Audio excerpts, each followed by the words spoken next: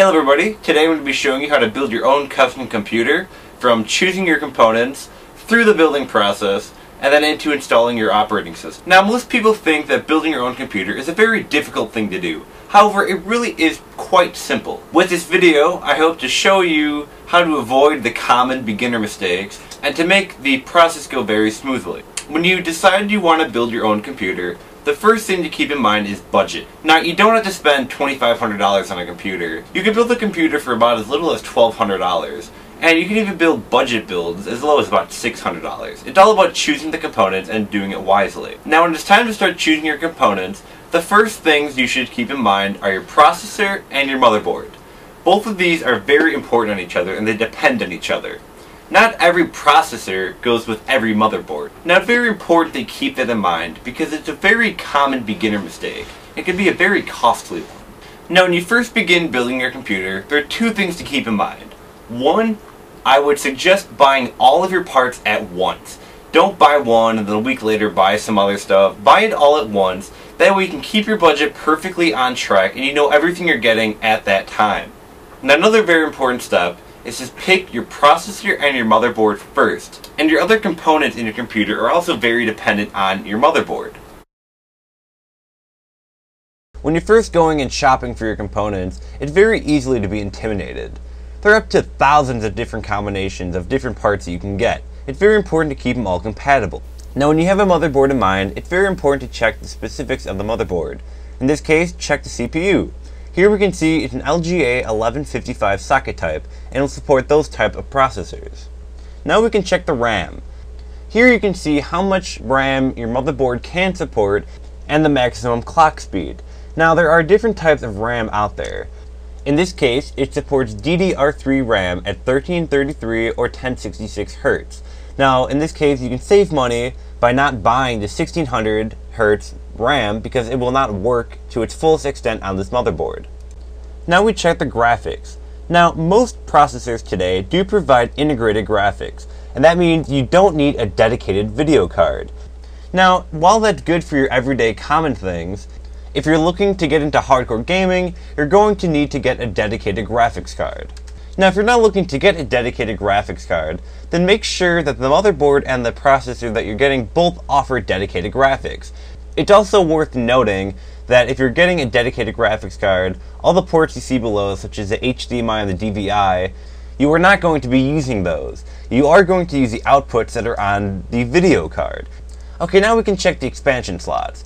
Here we can see the PCI, the 2.0x16 slot. That is what you're going to use for most graphics cards today. You can also see that there are other PCI slots which you can use for expansion things, such as, extra USB ports, an internal wireless card, etc. Alright, now it's time to start looking for a hard drive. It's time to look at the storage parts of your motherboard. It's not worth getting a hard drive that can transfer at 6 gigabits per second if your motherboard doesn't support that. And also, if you plan on having separate hard drives, you have to make sure you have enough SATA ports for those hard drives.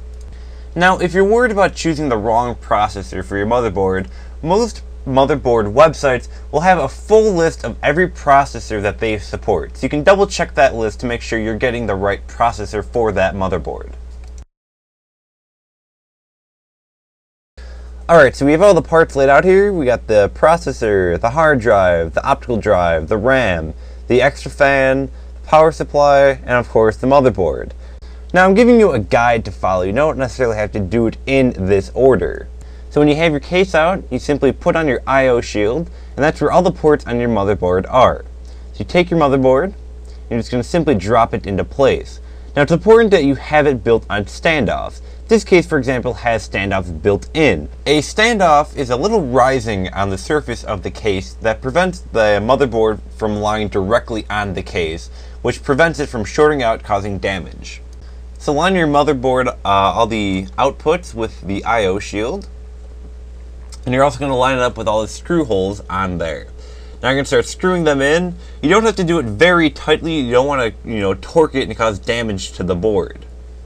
And as you can see the standoff there, how it's risen above the surface of the case. So now comes the CPU installation.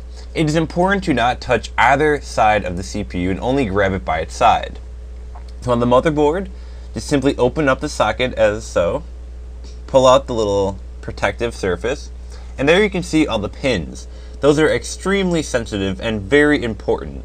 One damaged pin could be very catastrophic to your computer. So now take your processor by grabbing each side, match it up with the way it's supposed to go. The Intel have little notches on the sides that link it up, and you're just going to drop it into place lightly. Put no insertion force whatsoever on the CPU.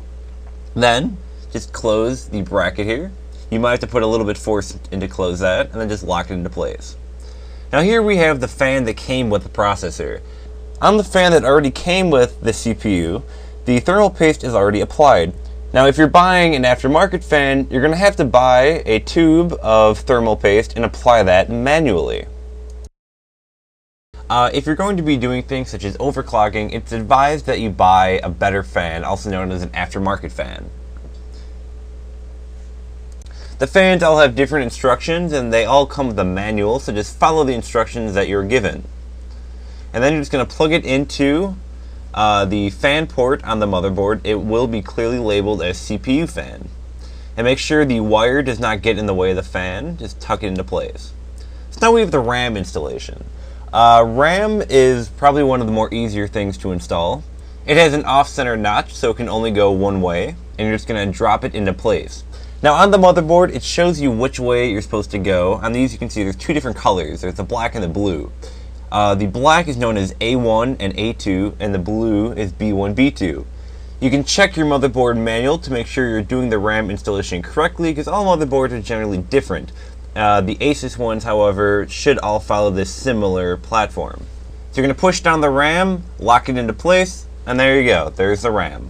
Now almost every case is kind of a different way to install the graphics card, but generally speaking, this is how you do it. You're going to take the graphics card out of its protective bag or out of its box, wherever you have it.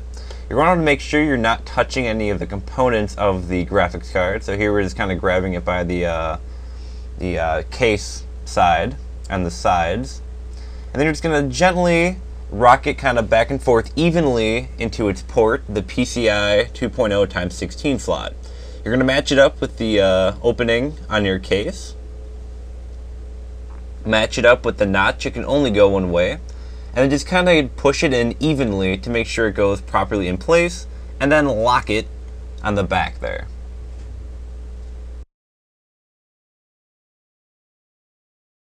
You're then going to screw it onto the side of the case so it fits in there very securely, so that way it won't rock back and forth. Now most cases come with fans already attached, but it doesn't hurt to have more fans. In this case we're installing a fan on the back here.